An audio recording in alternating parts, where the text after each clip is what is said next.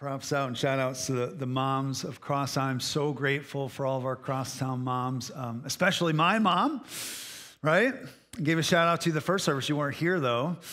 So I was hoping you'd come today, and I knew you'd come. And also my wife, Erin, I'm very, very thankful for both of them, that without their sustaining presence in my life, I probably wouldn't be here, right? Seriously, for 41 years, they have helped sustain my life. My mom for 23 years under her care. My wife, 18 years. For the last 41 years, that's what they've been doing. So if you do the math, in 5 years, my mom could blame my wife, Erin, for everything that's wrong with me. Because I would have been in my wife's care more than my mom. So anywho, seriously though, if you think about it, a mom's work is never done. Hey, mom? Hey, mom? Amen, moms? Right? A mom's work is never done. For those moms who have raised a son or daughter, you know that while giving birth was excruciating and painful. I will not speak of that today. Only you know. While that was hard, you know in your heart that your work was just getting started at that point, right? You had to feed them, you had to raise them, and even when you sent them out into the wild, your work was still not done. Your role may have changed, and if you have young kids, you will learn this, but your title, mom, remained the same. You still long to be present with them. You still long to enter into their pain, right, moms? You still long to give them advice whether they ask for it or not. That was a joke, moms. But I just want to take this opportunity to honor our moms on Mother's Day and recognize that a mom's work is never done. Now that phrase, it's never done, is interesting because as I was thinking about in preparation for this message and what I wanted to share with you, this is not a Mother's Day message, but thinking about how a mother's work is never done, it got me thinking how Jesus' work is really never done as well. In fact, the title of my message is, His Work is Never Done. Now, I shared that with our campus pastors, and a few of them were like, well, is that right? That doesn't sound right. I thought when he said it is finished, it was finished.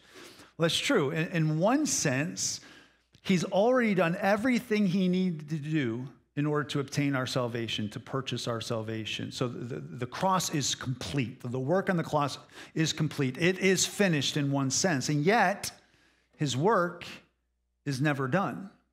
His work is never done. I wonder how many of us have ever really considered what Jesus is doing right now. Think about that. Have you ever really considered what Jesus is doing like right now on this Mother's Day? What is he doing? If I could say it like this, you'll see it on the screen. You and I know what Jesus did, but the question is, what is Jesus doing? We know what Jesus has done in the past, because when we read our Bibles and we are told the gospel story, he died for us on the cross in the past. We know what he's done, but have we ever really considered what he's currently doing? For many people, functionally speaking, their view of what Jesus is doing currently right now is not all that much. I mean, for a lot of people, maybe Jesus is hanging out in heaven, having a Mother's Day brunch today with his mom. Maybe he's just, later this afternoon he's going to build some mansions because in the Bible it talks about how there will be many rooms and Jesus got to get the house prepared for where we're going to live. And so I guess that's what Jesus is doing. But then tomorrow he'll just kind of be hanging around waiting for the Father to give him the green light to go back to earth to make everything that was wrong right. The second coming. But is that true? Is that an accurate picture of what Jesus' current work and ministry is all about? Or have we kind of gotten off balance about what Jesus' current ministry is all about? Have you ever really considered what Jesus is doing? And here's another question, church. Have you ever really considered the implication of what his current work is in light of his deepest heart towards you? Like, what is his feelings and his posture towards you as a result of what he's actually doing? I got to be honest with you. It's been a long, long time since I had ever even really given thought to that. There's so much of our Christian conversation when it comes to the Bible or small groups or Bible studies or at church that we talk about what Jesus has done. It's like an objective historical event about in the past, like what Jesus died for me on the cross and Jesus rose again. We just celebrated that on Easter. It's all about what Jesus has done in the past. We don't often talk about what Jesus has currently done. And I hadn't thought about that in like a long time until I started reading the book that I mentioned a few weeks ago, Gentle and Lowly, and one of the chapters talks about this very subject. And so thankfully, through the scripture that we're going to look at today in Hebrews chapter 7, we're going to learn more about Jesus' heart towards us, specifically what he's doing in the present moment and how that should literally shape our lives today. So if you have your Bibles, go ahead and turn with me to Hebrews chapter 7. If you don't, you can follow along on the screen. So go ahead and put that up on the screen. I'm going to read to you Hebrews 7, 23 through 25. Hebrews chapter 7, 23 through 25 says this: the former priests were many in number because they were prevented by death from continuing in office. But he holds his priesthood permanently because he continues forever. Consequently, he is able to save to the uttermost those who draw near to God through him, since he always lives to make intercession for them. We're going to spend the majority of our time on this particular verse right here, but before we do that, I think there's a couple things we need to point out and really grasp in the first two verses. So put verse 23 on the screen there, guys. It says, the former priests were many in number because they were prevented by death. So you got all these people that perhaps at some point in their life was going okay. They had a purpose and a plan and they had direction, but at some point, here's what happened. They died. That verse to me is a reminder that this world is ravaged by sin and death, and even the good things in life are so temporary, they slip through our hands, and all of us experience the brokenness of this world. Every single thing that you experience in life will eventually let you down and fail you. And every single person in your life will eventually leave you. That's the reality. That's the reality of life. And if you dwell on that reality long enough, church, it'll leave you very, very hopeless. You'll have no hope whatsoever, but that is not the hope that we have, church. What is our hope? Our hope is verse 24. We don't have dead priests standing on behalf of us in front of God. We have a permanent priest. We have Jesus who continues forever, so that whenever life is falling apart and things aren't working out well, and that person left you because they died, or that person let you down and betrayed you, or that situation is weighing you down, guess what? We have a permanent priest that stands in front of God on our behalf and gives us strength now. That is good news. Really good news. And it's the foundation in which we're going to talk about the rest of this message, because verse 25 says, consequently. So because we have a permanent priest, there's some consequences or there's some implications as a result. So I want to spend the majority of our time just looking at this Jesus, beholding this Jesus, uplifting this Jesus who is our permanent priest who lasts forever, even when life falls apart. And I want to answer two questions. And they're implicated in this passage, in this verse. The first question is, how does Jesus save us? How does Jesus save us? More than what we think we know, like in our head, like Jesus, loves me, died for me on the cross. There's more to it. There's more to it. So how does Jesus save us? And what is this as a result? The second question is this: what does Jesus live to do? What does Jesus live to do even to today? So the first question, here's the first point, and we'll answer the first question first. Jesus saves to the uttermost. That's what the scripture said. In verse 25, it says again, he says, he is able to save to the uttermost. Christian, aren't you thankful for that? And if you're not, if you're kind of like, apathetic towards that statement or apathetic towards God, can I just remind you the reason why he needs to save to the uttermost is because you sin to the uttermost. You never stop sinning. You sin in big ways, you sin in small ways. You do sins of omission and commission. You know what that means? You commit sins. So when the Bible says, do not do this, right? Do not do this, 10 Commandments. What do? I'll do that, right? I commit sins. It's a sin of commission. But we also do sins of omission, which we don't even talk about a lot in the church. There's so many commands in the Bible that we don't, well, I didn't murder someone, I didn't sleep with someone who wasn't my wife, I didn't do that, I didn't do this. But he's also giving you commands to go into the world and make disciples of all nations, baptizing them, and on and on. All these commands are in the positive that we're called to do and live out our purpose, but we don't do. So even if you obeyed all the 10 commandments, but you didn't obey the things that God has told you to do in the New Testament about how Christians should act and what they should do and the responsibilities of a Christian, you're still sinning. Like it's never ending. And even if you do good things, church, even our good deeds are stained in sin when we do them in the wrong way or with the wrong motives. You know what that's called? Pride. Impure motives. There's so many things that I've done good in my life that they probably were sinful because I did them for the wrong reasons. That's sin. I love how in the book Gentle and Lowly, he references a lot of Puritan writers.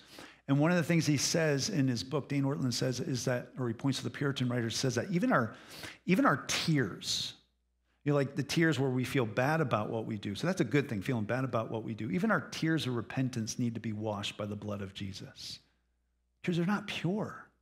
We so fall short of the glory of God that we need, whether you realize it or not, we need to be saved to the uttermost. The other thing that phrase kind of points to in the scriptures is that we know that Jesus is both the author and the sustainer of our faith. He's the starter and the sustainer. He not only begins something of us, but he needs to complete that for us. Otherwise, we would be hopeless as well. And so he doesn't just save us in the past only to leave us to fend for ourselves in the present. Does that make sense? It's not like, well, I died for you on the cross, so now good luck. Hope you get it right this time. The slate is clean, but now it's all on you. No. That's not our Jesus. The Bible says that he who began a good work will also be the one to carry it to completion. He saves to the uttermost. That's very, very important for us to understand. And one of the things I really want you to understand through this message is that there is no sin in your past that you've done, no sin in the present that you're currently doing, no sin in the future that you will do that falls outside of God's eternal salvation work in your life. It all is under the forgiveness and grace of Jesus. And the reason why is because he saves to the uttermost. I love what Dane Ortlund says. If you're reading the book, it's on page 83 of that book. If not, it doesn't really matter. Just listen to this quote. You'll see it on the screen. He says, we all tend to have some small pocket of our life where we have difficulty believing the forgiveness of God reaches. We say we're totally forgiven, and we sincerely believe our sins are forgiven, pretty much anyway. But there's that one deep, dark part of our lives, even our present lives, that seems so intractable, so ugly, so beyond recovery, to the uttermost, in Hebrews 7:25, means God's forgiving, redeeming, restoring touch reaches down into the darkest crevices of our souls, those places where we are most ashamed, most defeated. More than this, those crevices of sin are themselves the places where Christ loves us the most. His heart willingly, think about that, willingly goes there. It reminds me of this song. I think we've sang it here, right? Chrissy, Oh, How He Loves Us. We've sang that song here before. I think it's a pretty popular song, whether or not your campuses have sung it before. You've probably heard it before on the radio. Oh, How He Loves Us, right? If you think about it, not a super deep song on the surface until you start really thinking about the words. And whenever men, you'll probably appreciate this in our congregation. Whenever we sang that song, there's a lyric in there that's always weirded me out. a little bit and like, what are we doing? What are we singing? Like, so it's heaven meets earth like a sloppy wet kiss. Okay, whatever. But it's the chorus that'll get you. The chorus goes, oh, how he loves us. Oh, how he loves us all. How he loves us. Not very deep unless you actually think about it. And when you think about it, it plunges you to the depths of what the gospel is all about. That the God of the universe, perfect and holy and mighty, could give a rip about you and me when we turned our back on him and sinned against him. His heart for you is not, let me get it right, fix you up, die for you on the cross, and then hope you get it all right. His heart for you is so amazing that he stays engaged even to this day, and he loves you. He loves you. He loves you. Are you grateful for his salvation to the uttermost? Isn't that an amazing truth? It is. Because without it, you have no hope whatsoever. Literally no hope whatsoever. And not only do you not have any hope, but your faith would simply be about a historical event that was so monumental, so important, but have no relevancy for your life today. He didn't just save you in the past. He's saving you to the uttermost now. And guess what? This is the best part about it. He doesn't do it begrudgingly. Parents can probably relate to this. Moms, you can probably relate to that, right? You get your son or daughter cleaned up, and it's like 10 minutes later, they're dirty. They're in a mess. They're getting into trouble. And I know you're probably perfect, but us dads are probably like, oh, man, begrudgingly. And Jesus doesn't do that begrudgingly, does he? I want you to consider this verse from Hebrews chapter 12.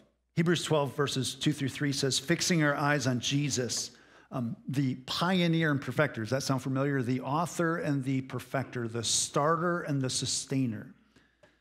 Fixing our eyes on this Jesus for the joy, church, for the joy set before him, endured the cross, scorning its shame, and sat down at the right hand of the throne of God. Consider him for a moment, who endured such opposition from sinners, so that you will not grow weary or lose heart. Consider this Jesus. Consider this Jesus who for the joy set before him not only endured the cross for you, but sits down at the right hand of God and continues to do a work of joy on your behalf. That is amazing to think about. That means that Jesus saves to the uttermost. And it also leads into the very next thing that he talks about in verse 25. The second question that I referred to, which is our second point, which is this. Jesus intercedes for us right now. Something that perhaps you haven't really considered or thought about, but is so true and relevant to your and my life, the Christian life. Verse 25 says he is able to save to the uttermost. He then goes on to say he always lives to make intercession for them. The word intercession simply means this. It means to stand in the gap of another's behalf. It can also mean to pray for. That's what that word means. And he's doing that right now, church. Like literally right now, that's what he's doing for you and for me. And I think about that this week, and it's like, well, why wouldn't he do that? Because Jesus Christ is the same yesterday and today and forever. That's, I think, Hebrews 13:5. Jesus is the same yesterday, today, and forever. Here's what that means on a practical level. How we see Jesus in the New Testament respond to people who are weak, worn out, wayward sinners, the outcasts of society, is the same way he responds today. His heart has not changed. The way that he approached the lepers, the outcasts, the tax collectors, the sinners, the prostitutes, the you fill in the blank, back in his day when he walked on this earth, is the same way that he approaches you and I when we don't measure up, when we make mistakes, when we fall short, when we have the shame and sin of our life following us each and every day. He's not repelled or repulsed by you. He leans in and he embraces what you're going through. It's not like he ascended up into heaven and after the resurrection and then had a change of heart, change of mind. From this perspective, these people are really gross. He doesn't do that. His heart is the same. What does he do? He intercedes. He prays for you. How would that change your perspective on life if you knew that Jesus, when you're going through the roughest, most darkest time in your life, Jesus is in the next room praying for you, standing in the gap between your sin and God's holiness, not allowing one sin to stack up on another for you. That every time you sin, your sin kind of accumulates and Jesus wipes it off the table, leans over to his Father and says, I died for that one. He's interceding for us. He intercedes for us. His heart doesn't change. The question is, do you know that? Do you think about that? Do you know that Jesus is actually praying for you right now, standing and interceding, or I should say sitting and interceding on your behalf for your life? Imagine what that would do to your encouragement, to your perspective. Imagine what that would do if you carried that truth with you no matter what you went through, no matter what you were going through, no matter what you face tomorrow.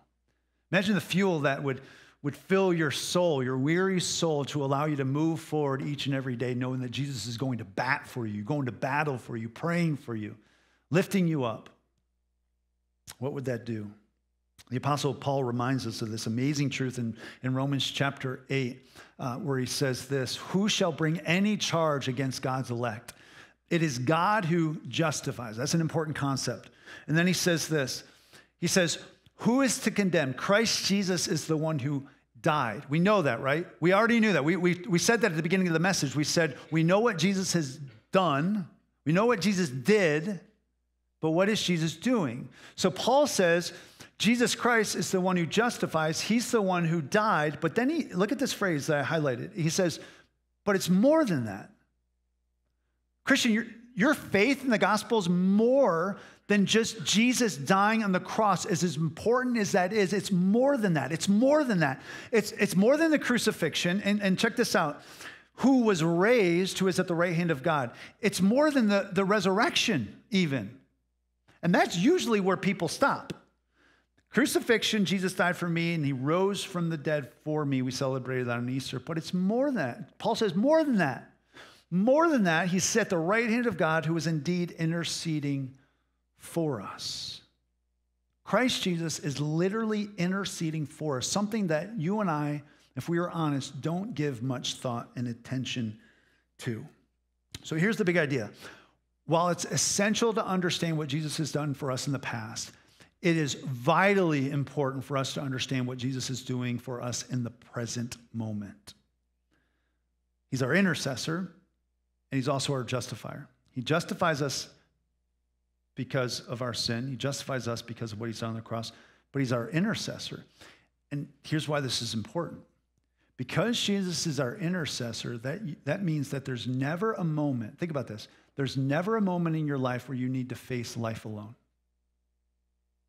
If all that Jesus did was die on a cross for you, and let's say he did rise from the grave and ascended to heaven, but we have no idea what he's doing. The Bible talks about nothing what he's doing currently. We don't know that he's sitting at the right hand of God interceding for us.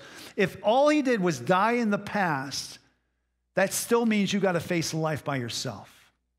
But because he's our intercessor, that means that you never have to face a moment in this life alone. You never have to carry the weight of your own condemnation by yourself. You never have to wonder whether or not God is actually for you. And that is huge. I've talked to so many believers that because of their past, they kind of think that Jesus forgave them. And because of their present sin, they really wonder whether or not God is actually for them. They really struggle. Maybe this is you. You really struggle with the concept that if God is for us, who can be against us? Like, is God really, really for me? And the answer to that question, according to this passage, is absolutely yes. Absolutely yes. Not just in theory, not just in kind of what he does abstractly, but like his personal feelings towards you is yes, he loves you. He's for you. And some of you might respond to this message and say, well, okay, that's easy for you to say, Pastor Jeremy, but you don't know what I've done. You don't know how bad I messed up. You don't know how bad I'm messing up. You don't know how bad it's gotten.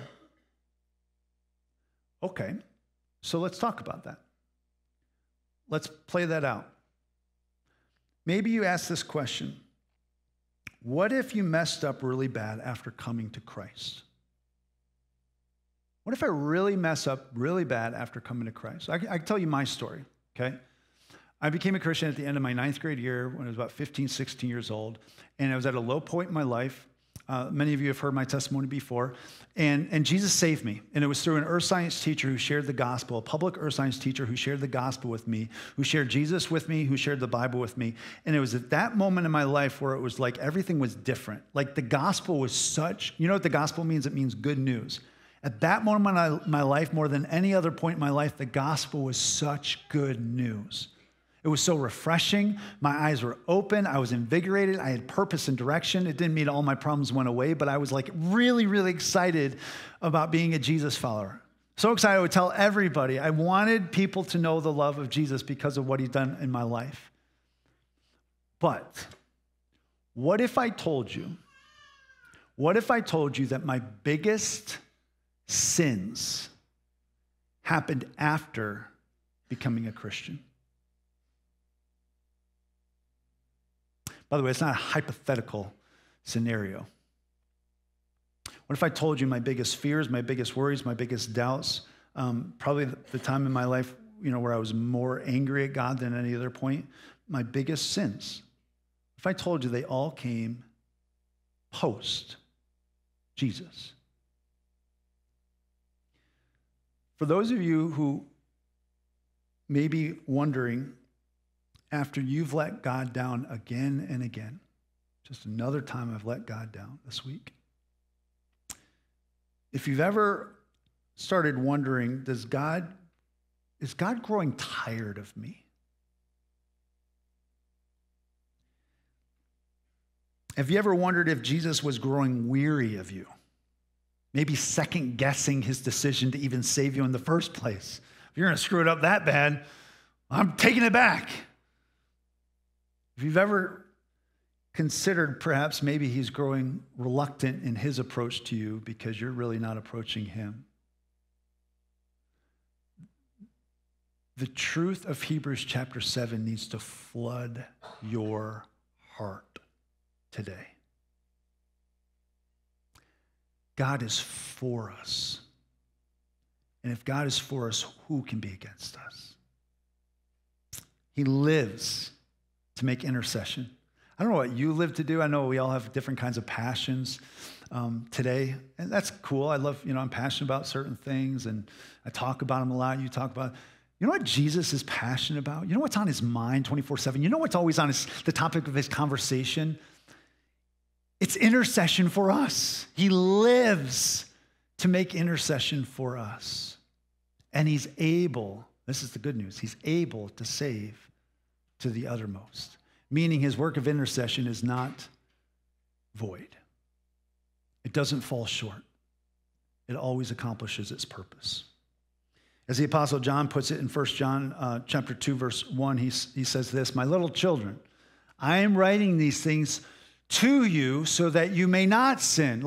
His hope is not that you become a Christian and then your worst sins come after you becoming a Christian. That's not his hope. But he says, if anyone does sin, now stop right there for a moment. Fill in the blank. You might not know this verse. You might not know what it says after that. But what would it say according to how most people think about God when it comes to their own personal sin? If it was someone like that, they might finish the sentence by saying this: if anyone does sin, they should feel ashamed. They should go on the rest of their life not forgiving themselves, not being able to move forward, wallow in their tears, wallow in their shame. You are helpless. You are hopeless. There's no future for you. Give it up. You had your chance. God's done with you. If anyone does sin, some people would finish that verse with those words. Thank God the Apostle John does not. Thank God, God doesn't write his word in those ways. This is what God says. He says, but if anyone does sin, we have an advocate with the Father, Jesus Christ the righteous, an advocate, a lawyer who stands in court on your behalf. It's a little bit different than an intercessor, and we don't have time to talk about the differences today, but the idea is you got Jesus going to bat for you. Because we have Jesus Christ, the righteous, we can be confident in our faith. We have Jesus who was tempted in every way, yet didn't sin, so he can go to bat for us. We have Jesus who is gentle and lowly in heart, so he doesn't look at sinners like you and me with disdain. He looks at them with compassion. We have Jesus, an advocate, who stands for you in front of God, even in your darkest moments of life. This is who Jesus is.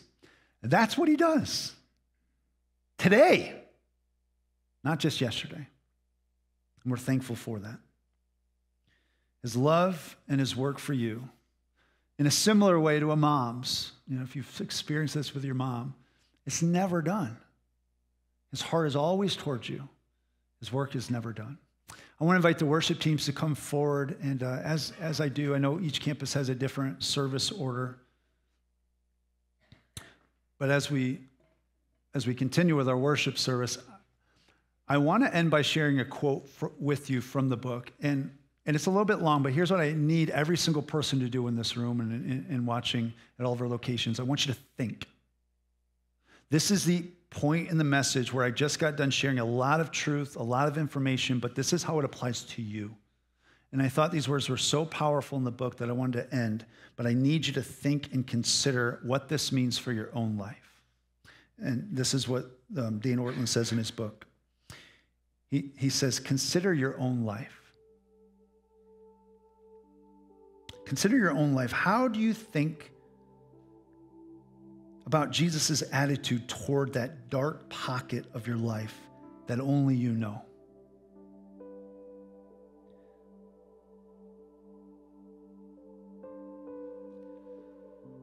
The overdependence upon alcohol, the lost temper, time and time again, the shady business about your finances, the inevitable people-pleasing that looks to others like niceness, but you know well in your heart that it's just the fear of man. The entrenched resentment that burst out in behind-the-back accusations towards others just because you're bitter. The habitual use of pornography. Who is Jesus in those moments? Who is Jesus in those moments of spiritual blankness? Not who is he once you conquer that sin, but who is he in the midst of it?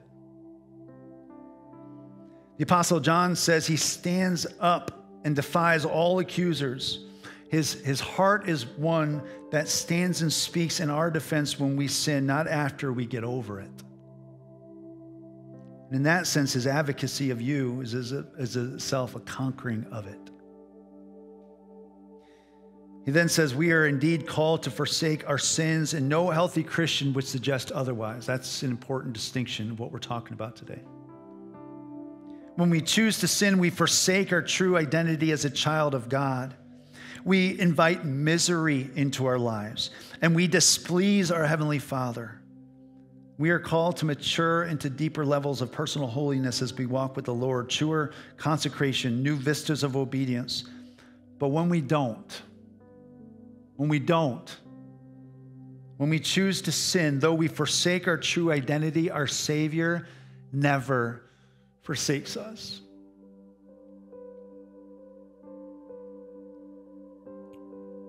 These are the very moments when his heart erupts on our behalf in renewed advocacy in heaven, with a resounding defense that silences all accusations, astonishes the angels, and celebrates the Father's embrace of us in spite of our messiness.